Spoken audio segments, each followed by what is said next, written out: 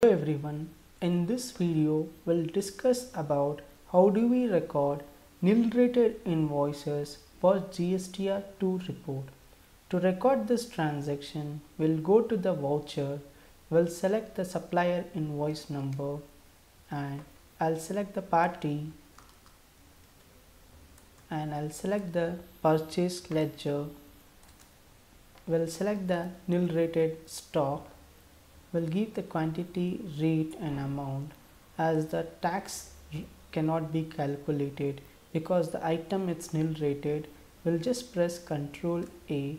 To check the report, we'll just go to Alt G, GSTR-2 report.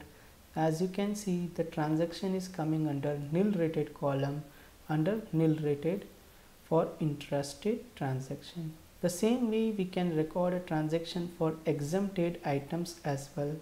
To record a transaction, we'll go to Creditors Party, we'll select the purchase ledger and we'll select exempted item with quantity, rate and amount. We'll just save this screen.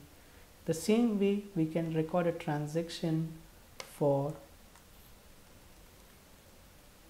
non-GST item. We'll select a Creditors Local Party and we'll select the purchase ledger and we'll select the non-GST goods. We'll give the quantity, rate and amount.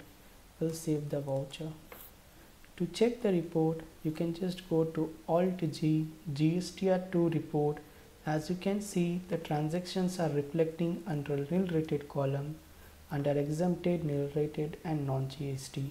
For more videos, subscribe to my channel Tally Learning World and press the bell icon for more updates and new videos.